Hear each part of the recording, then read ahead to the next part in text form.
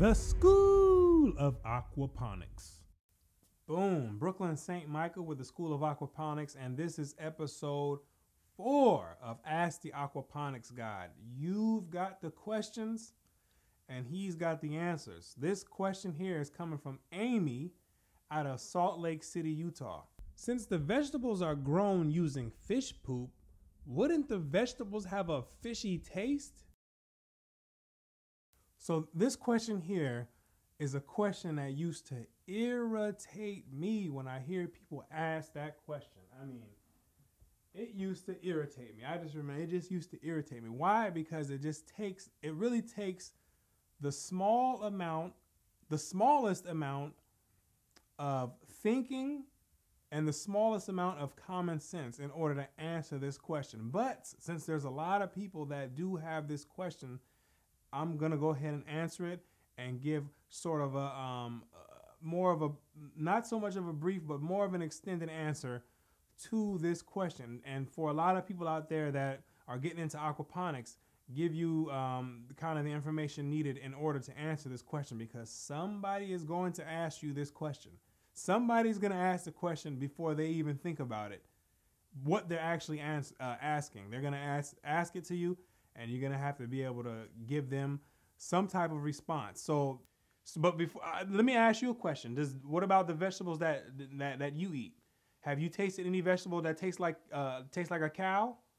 Maybe tastes like cow manure? When's the last time that you tasted that? This is what a lot of times my response is to a lot of people who ask that question. Like, when's the last time you tasted a lettuce that had a hint of cow manure in it? Never, because that's not the way it happened. And cow manure is used a lot as a source of nutrients in order to fertilize plants. So let's go into the breakdown on how the plants are supplied nutrients through the fish waste. So the fish need a feed source. They find a feed source, and the reason that they're eating is to obtain nutrients to build up organic structures inside of their own body so they can survive. This is the reason for eating. So what happens is, a lot of times the feed source has excessive amount of nutrients that the fish does not need. It has excessive amount of nutrients that the fish does not need. So the fish has a homeostatic control mechanism inside of the body that regulates the nutrient level to ensure that it doesn't get to toxic levels. And what happens is the fish is excreting the excessive compounds and the excessive nutrients that it has inside of the body. And at that case, and in that time, plants are able to uptake these same nutrients, because when you study biology, you'll find out that all living things use the same nutrients, require the same nutrients, in different ratios and different rates, but pretty much the same nutrients are needed in all life. So the plants excrete these nutrients, or the fish excrete. So the fish excrete these nutrients, the plants are able to uptake them. So what happens is the plants uptake these nutrients, and then they themselves go and build the organic structures. They need these nutrients to build up the structure and to survive. And then what happens after they use them? You come along, yes, you come along, and then you eat the plant. You eat the plant, and then essentially you're doing the same exact thing. You're taking the nutrients, you're extracting the nutrients outside of the plant, outside of the vegetables, and you're using those nutrients to build organic compounds inside of your body so you can stay alive. And I'm pretty sure if someone were to come along, forbid that this happens, but if someone were to come along and eat you, they wouldn't say,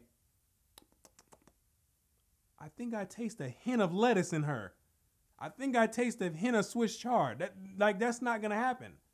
That's not going to happen. All you're doing is extracting the nutrients out of the plant, and you're using it to build yourself up. You're using it as a source of energy.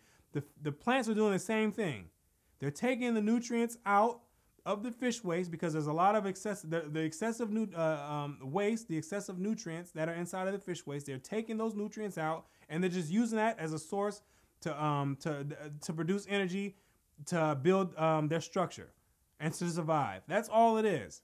Has nothing to do with tasting fishy or anything like that. Nothing to do with that. And the same thing. So after you've taken and you've eaten the plant, now you have to excrete waste, because the plant has an excessive amount of whatever nutrient it may be, that or anything that your body's not able to digest is going to get rid of. And then what happens if you do let's say that you just do it outside. You went and you just had to go so bad and there's no restrooms around or whatever. I don't know, whatever. Or maybe you just like doing that.